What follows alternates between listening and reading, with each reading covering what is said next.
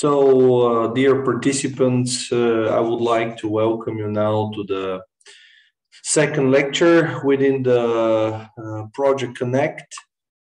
This time we'll be speaking about effective management of digital communication.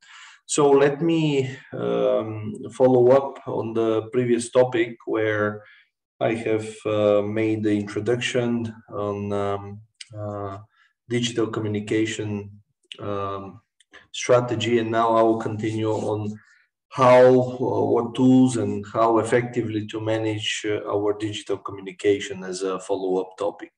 So in the very beginning, I have to mention or to explain in general how we individuals, employees, employers, improve our digital communication, because at the moment in the digital era or the second decade of 21st century, it's very important that we are mastering, we are pretty good in the managing digital devices, widgets, digital tools for effective working communication with our colleagues, with the business partners, within a different virtual, global, and regional projects.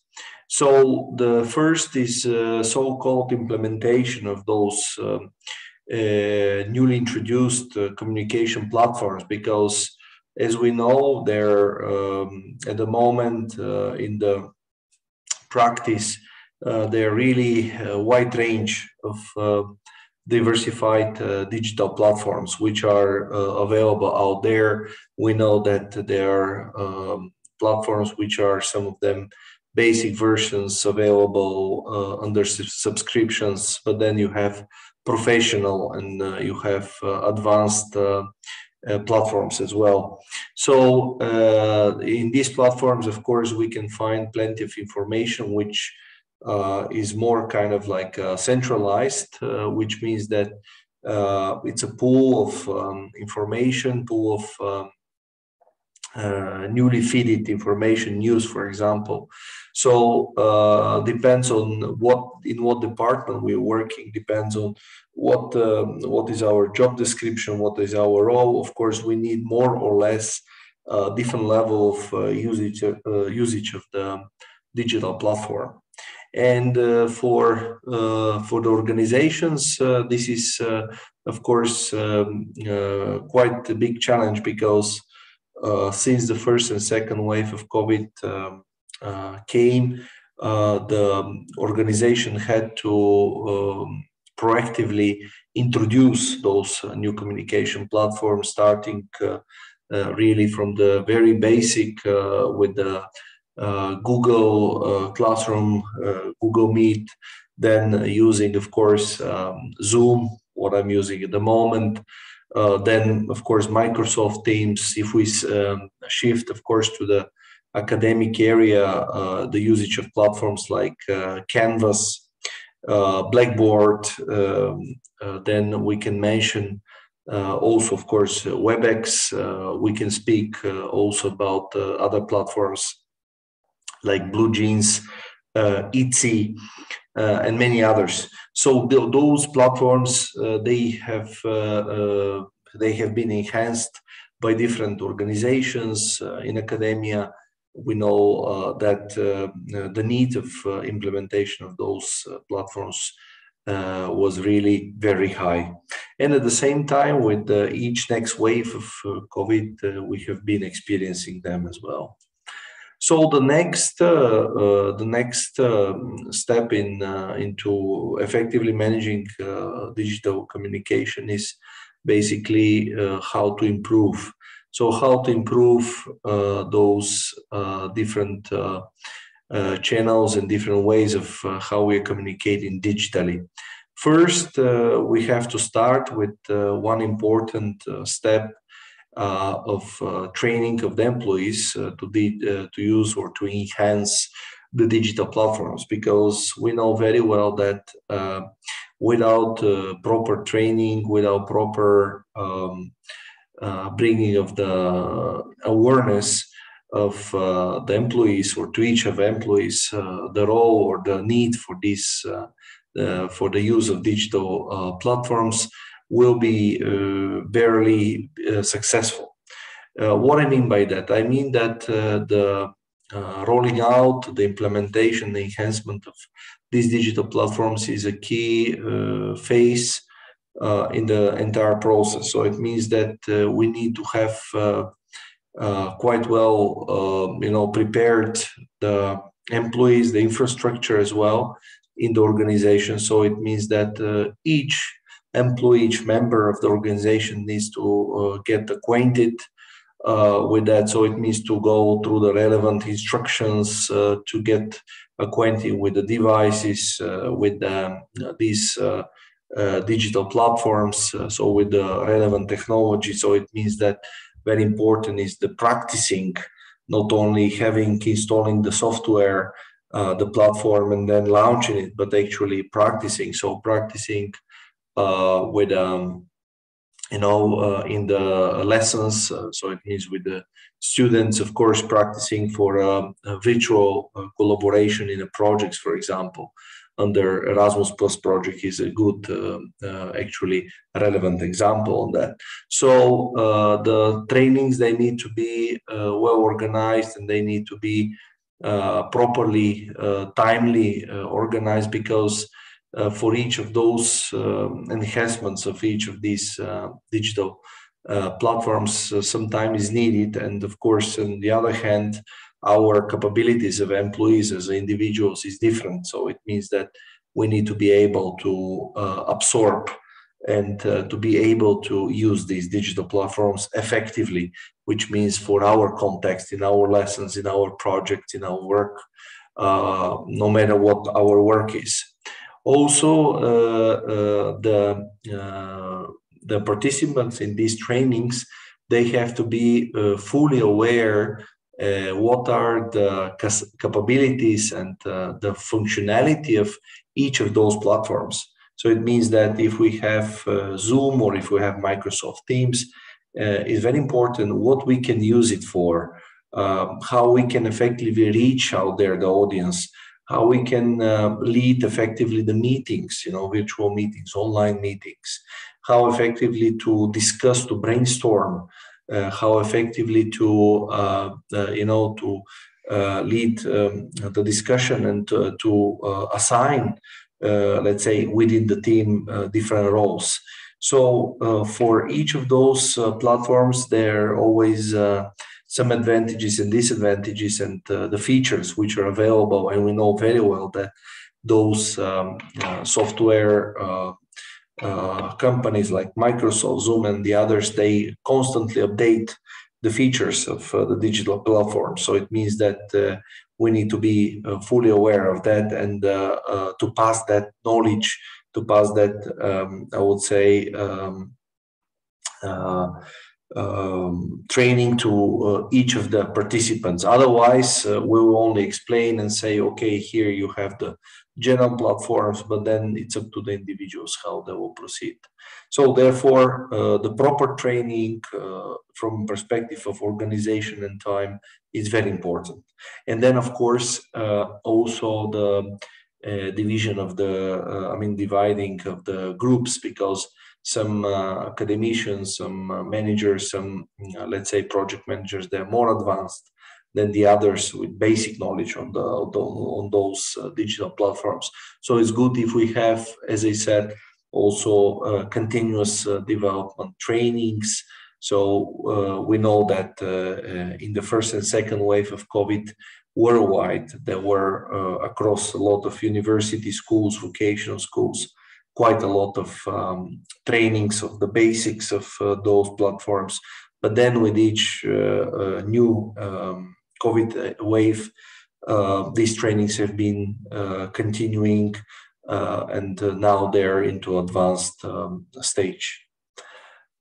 The next step, this is basically the having important communication face-to-face, because even though these digital tools, how effective they are and how proper they are, still the role of the face-to-face communication has been, as you see, according to different studies. For example, the study conducted by Journal of Experimental Psychology states that the face-to-face communication is around 35 times more likely to get accomplished. So it means that in the digital communication, the very common one like emails, we know that very often emails, they go into some spam folder, or they're unseen by the person who we are sending to. Very often I have my personal experience because I have several email accounts and working accounts, and I have to say that really on a regular basis, every morning I'm checking also my spam, because I know that in the spam falling sometimes very important emails coming, and in the past it happened that I didn't notice. So of course we know that we can set up our rules for receiving emails.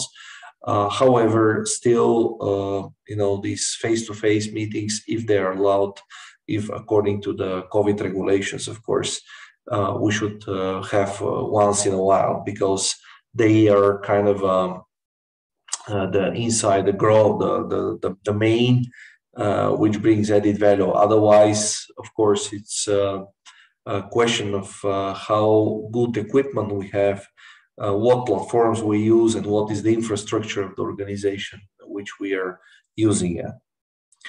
The next point is digital communication needs to be efficient and insightful. So what we mean by efficient and insightful, we mean that here we have to say that before launching this digital communication, we need to know what we want to achieve, or what is expected from that communication, from that process. We need to carefully see as our daily routines, our daily schedules, which are full of meetings, majority of them online, as especially now during COVID, and therefore also some, different reports are needed to be, let's say, written, to be prepared, especially for the projects. We know that this is pretty important. And in this digital communication, which needs to be efficient and insightful, we refer here also to the internal internet or the intranet platform of the different organizations. So it means that we need to get a feedback. We need to have some also surveys, questionnaires across the organization, the companies, in order to have feedback from the rest of the employees. And this is pretty important. Also, we need to, of course, take advantage of these digital platforms, which are needed for effective usage of this communication with the rest of the employees and with the business partners. So this is here step which I have to say that it's pretty important for the effective communication, digital communication, with the audience.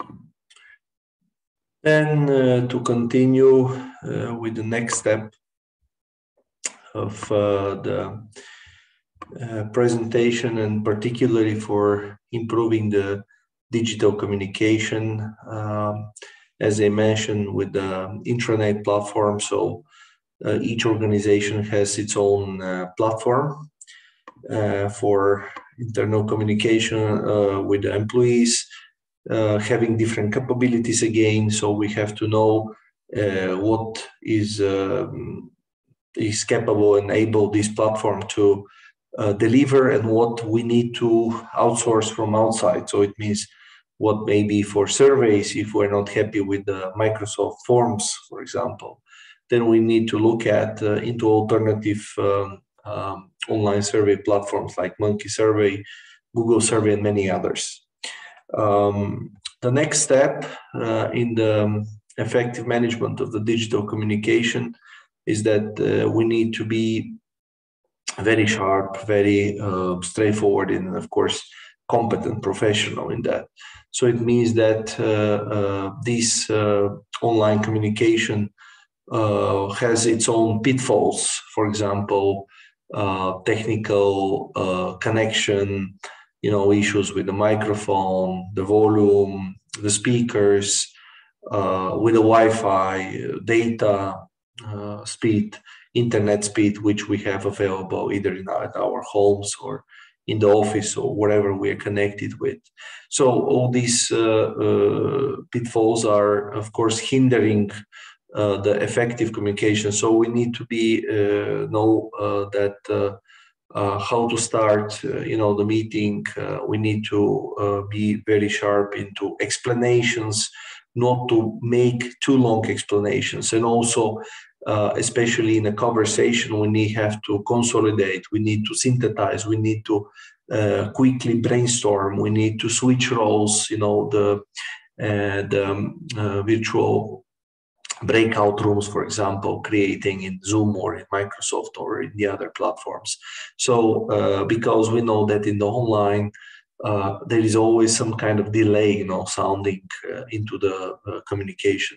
So if we need to send different messages, different statements to the audience or to the individuals, to the partners who are out there in the online transition, so we need to be really sharp. Otherwise, you know very well that in a very long presentations, online presentations, even face-to-face presentations, we might lose the attention of the audience. And that's why here also my videos are rather short, because of course, speaking for a very long time, I know that you'll be switching on, switching off the video, and maybe some of you even will be demotivated to listen maybe 1 hour or 2 hours video on that. So we have to be very concise, very sharp.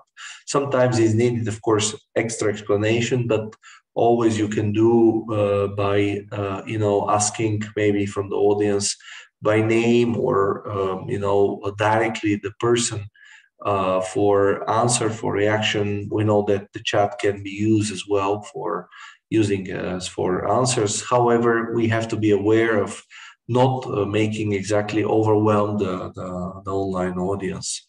The next step in the effective management digital communication is the so-called proper scheduling of communication at work.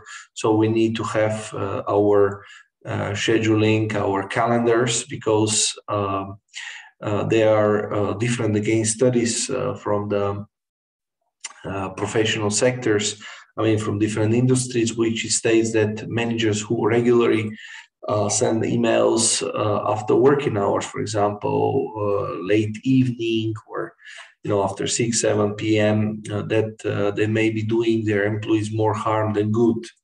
What we mean by that is that we know on one side that in digital era we might be online 24/7, but it has its own, of course, negative sides of being also online.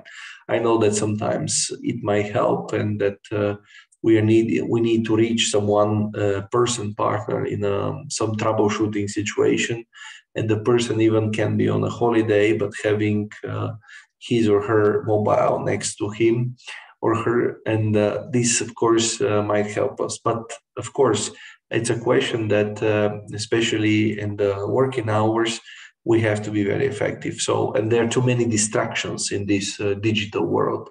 So it means that even though there are too many distractions, we have to be really sharp in what we are doing. And even as you stated, if the manager doesn't expect response until the next day, workers could feel pressure to respond immediately anyway, because you know very well that when you are having the device, the gadget next to you, and you have the notification of received email, and in this email that the person, the party is asking you to reply SAP as soon as possible, that even though if we don't want, there is a kind of auxiliary pressure on the individuals. So therefore, is important scheduling of this digital communication.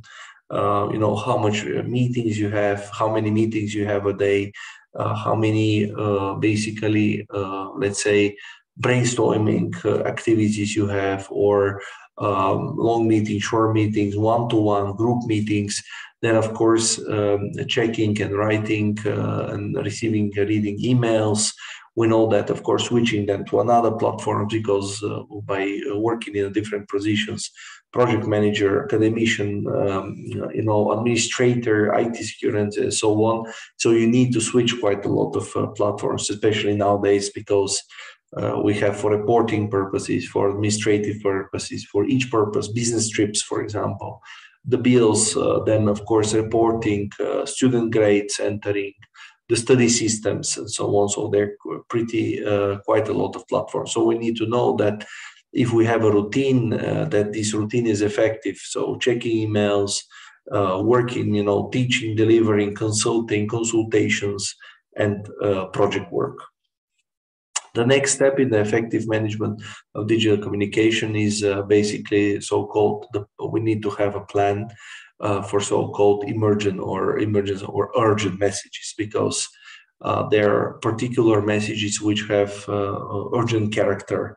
They have urgent matter, and we need to have kind of prompt reply. We need to be prioritizing. And in the digital era, full of ocean of messages, I would say really massive of messages, we need to learn how to prioritize the communication, which means that what is an urgent message and what is a standard message. So we need to have to create a rule in the calendar, for example, in your Outlook, or in your Google Calendar. Please create rules. So you're saying that from business partner is coming email. If it's very important, if it's urgent, then always try to process it, to work it out. We know the role of the procrastination, because with in the digital era, this is very typical that we start doing something, but then we end up in a completely different app or in a different platform, which of course is very dangerous for our time management and for our effective communication, especially in the online world. So therefore, make sure that you set up your priorities. In my, for example, Outlook calendar, I have the task which with a red flag, what needs to be done, then what has been done. I regularly check on that, because it happens in the past that even high priority emails was a bit late, so it caused, of course, to me a big trouble, that I had to meet several deadlines. We know that postponing these kind of tasks, assignments, would only bring headache to the people, because basically when you have to manage so many messages with urgent and non-urgent priority, then especially before holidays, Christmas is coming over, New Year is coming over, so we know that all of us now want to manage these work assignments before holidays in order to have a good holiday. But actually many of us are not managing that. So from the previous years, we know, especially the last 2 years, so we know that celebrating New Year or Christmas might be not that nice. I mean, really, I don't want to be kind of pessimistic. That I'm just saying that in the calendars, you need to be really highly prioritizing the tasks. And you need to use, of course, different video calls as well, like channels. A good example is that we have some routine calls, for example, in Microsoft Teams, but then some very urgent calls, they can be done with different apps, WhatsApp, Viber app, that could be with Google Duo, for example. On the other hand, we might have other channels, for example, Skype for business or regular Skype, that could be, of course, with other platforms, which means that we need to differentiate the different platforms for what purposes we use them. Otherwise, we can of course use one digital platform for having all this communication. That is also possible. The next step is providing and obtaining the feedback, because you know that in the online world, in the digital world, getting the feedback when the companies, organizations need to get from the clients, but also we want to get them from the students in our universities, in our schools. We need to use, of course, different, again, platforms, different, I would say, approach into obtaining this feedback. And of course, we know that the communication is not only one way. So even if we record, as I'm recording now, a video lecture or training or instructions, we know that after the audience watches them, we need to still verify and to make sure that we have a feedback if the audience has captured, has got our message, how they're reacting to that, what are their questions, what are their concerns, what are their reactions to all these matters which are. So there are different approaches like policies on the feedback. Here global research demonstrates or shows that businesses that have consistent feedback policies, which means experience nearly 15% less turnover than those who don't. So it means that the consistency is the key. So when you are providing instructions, when you are telling the audience that something is expected from them, when you need to feed them regularly with online videos and with instructions, then you have to do it on a regular basis. Otherwise, the routine is disappearing, and then the audience thinks that actually this is not relevant, and very likely that nobody will watch it, the video, the video instructions. Also, is important in this digital or online communication to have, of course, let's say weekly or bi-weekly kind of calendar, notifications where you keep an eye of important feedback, what is supposed to be, feedback from the students, feedback from the learners, feedback from the colleagues, from the peers, feedback also from external organizations. This is very important, relevant, and especially for the projects, as we're in Erasmus Plus strategic partnership, we know that also the project, they have its own quality management.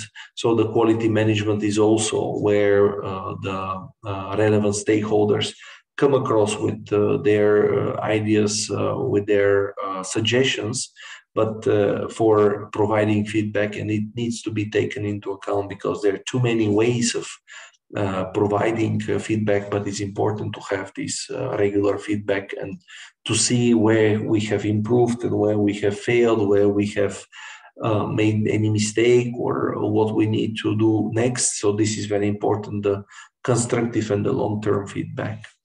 The next step in the effective management of the digital communication is the urging, encouraging, motivating the different, the connections across or among the employees or the individuals in the organization, because always we know that even in a digital world, we use quite a lot of tools, digital tools for example, for problem solving or from teamwork. Typical could be a mind map where we need to divide the group into the students, the learners, but also the participants into small groups.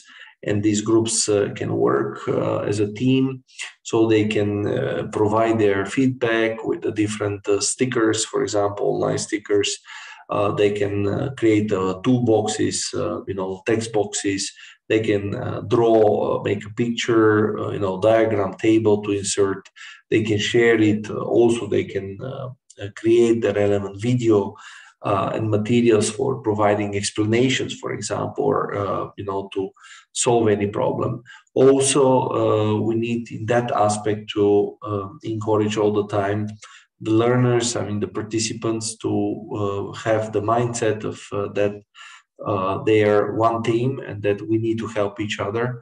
but not leaving them really the entire work to be done individual, and then just to say, okay, a chunk from here, chunk from there, but make sure that in this digital connected world we have exactly the connectivity, like that teamwork needs to be out there. The added value of the teamwork needs to be out there, especially towards the common goal of a project or of a subject, what it needs to be done. And as I said, there are platforms like digital, like mind maps, diagrams, whiteboards. There are in Microsoft. You can use, of course, also um, the breakout rooms, as I mentioned in the previous, and many other tools, of course. The next step is the alignment of the communication with the organization or the company goals, because one thing is, of course, how top management, for example, or how the rectorate of a university communicates and says how it's supposed to be. But then this communication internally needs to go through all hierarchical level of the organization, which means that they need to be linked still to the organizational mission and vision. So here we can say that in the business, for example, the salespeople, they are always like in a routine where they have introduced particular metrics for measuring, for example, how these employees are motivated. You know, beyond the KPIs, the key performance indicators, we have to also say, for example, so-called roadblocks or updates on the competitors, which means that receiving information from outside of the organization. So it means that the communication inside, if the organization promotes online chats, internal tickets, digital tickets opening, different platforms for sharing, providing feedback, criticism, and so on, then this organization, of course, will have relevant strategy. What I mean by that, I mean that the companies, if they have more kind of hierarchical structure, they might have, of course, a more conservative way of